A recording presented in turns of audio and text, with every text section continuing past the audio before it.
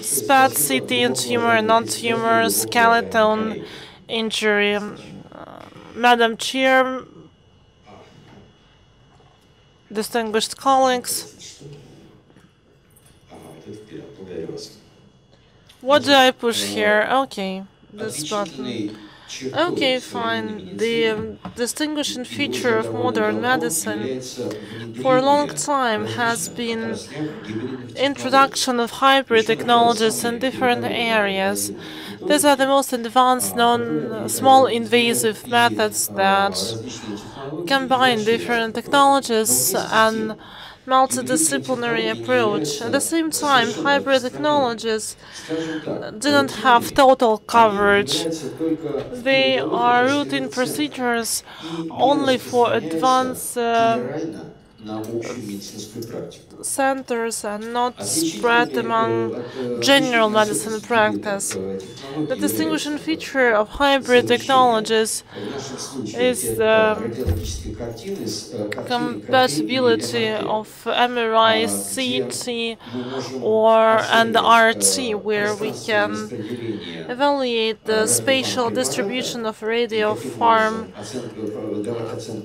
medications and evaluate its functional structure and differential diagnostics of different diseases with structural analysis method like CT and MRI, as well as accurate anatomic localization helps to have biopsy and RT procedures for those patients.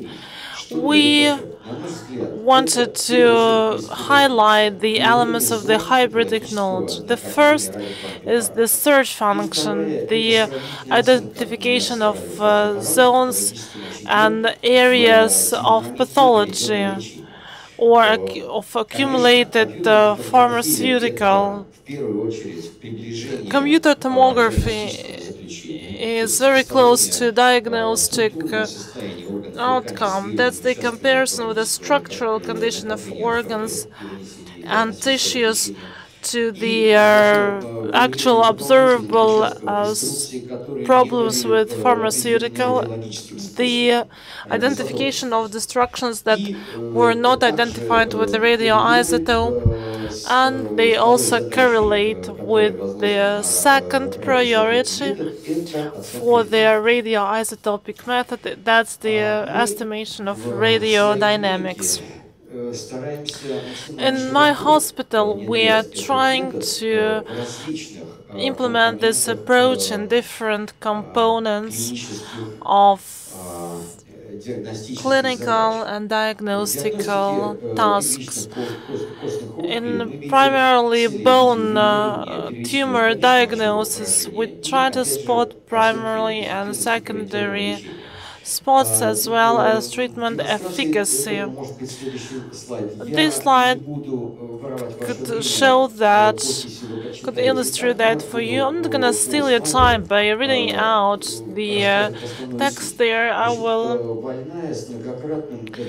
tell you the gist of the slide. That's the female patient with repeated osteoblastoma with several surgeries.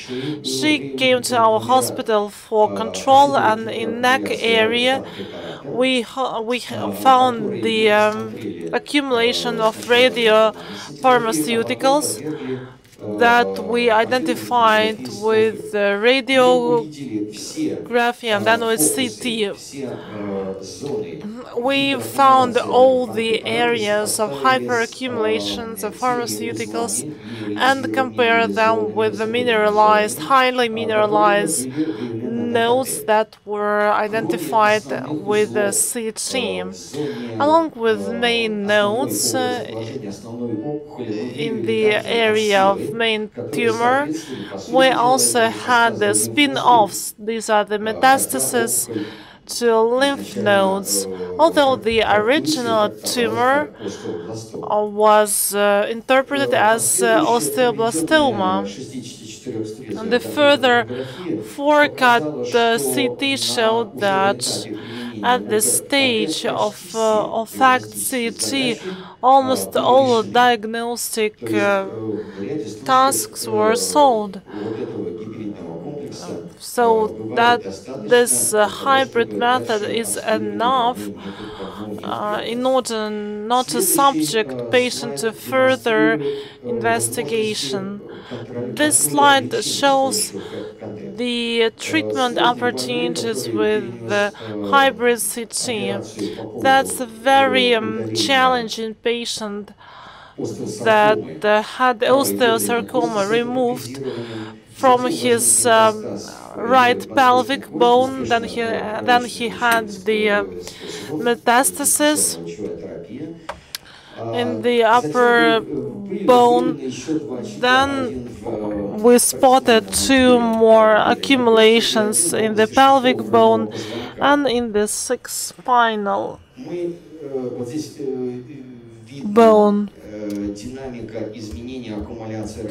Here you can see the dynamics in accumulation of pharmaceuticals after the ultrasound ablation. We can see the picture before and after treatment. We can see that the tomography shows pretty much the same, although the accumulation of pharmaceutical degraded significantly to the negative values compared to the natural physical level. That's how we got the solid proof that the isotopic component is extremely important for dynamics evaluation because it gives a rapid and extremely accurate result. The same applies for second metastasis that took place in the second chest spine bone. We can see a normal picture at the spinography and the lower accumulation of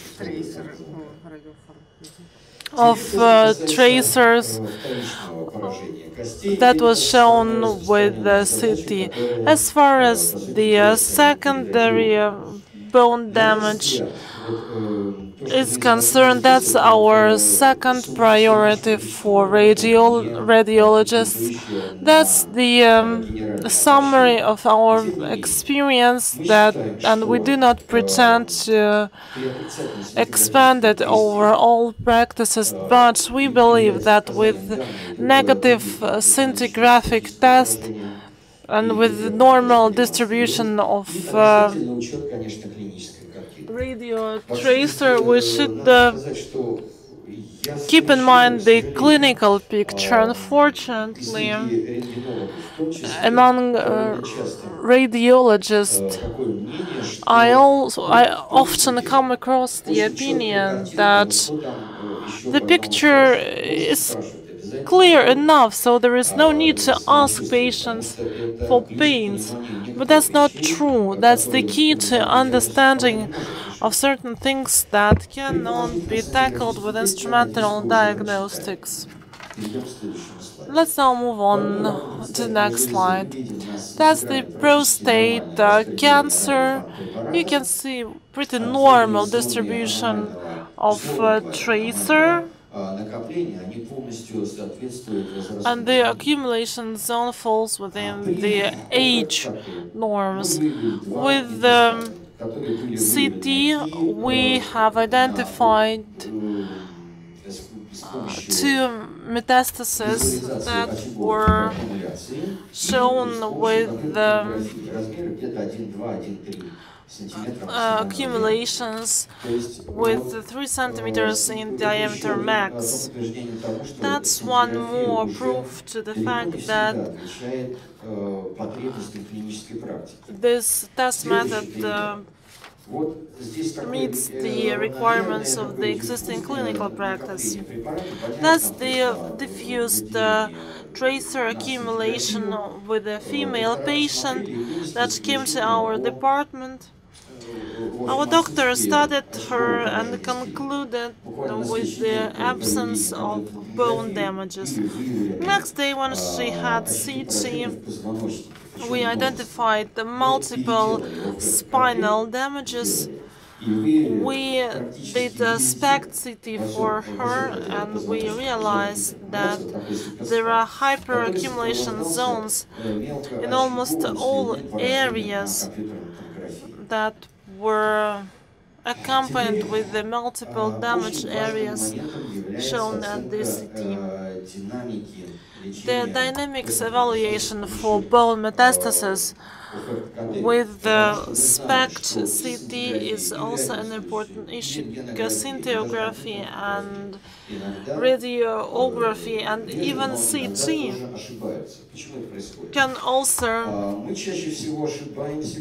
is also prone to errors. When we see the accumulation of tracers after the chemo in a number of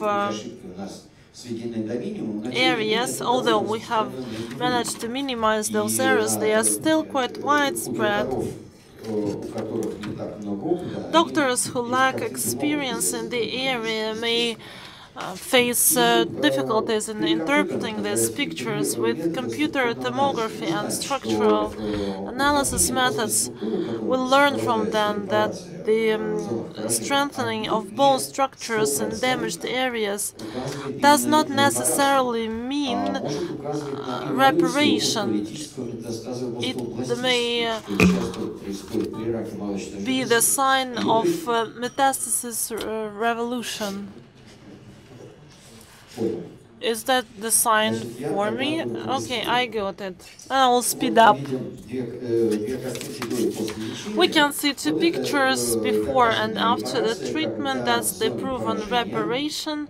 When in the damaged area, we can see the mineralization of the damaged area, and accordingly we can see hyperaccumulation of tracer.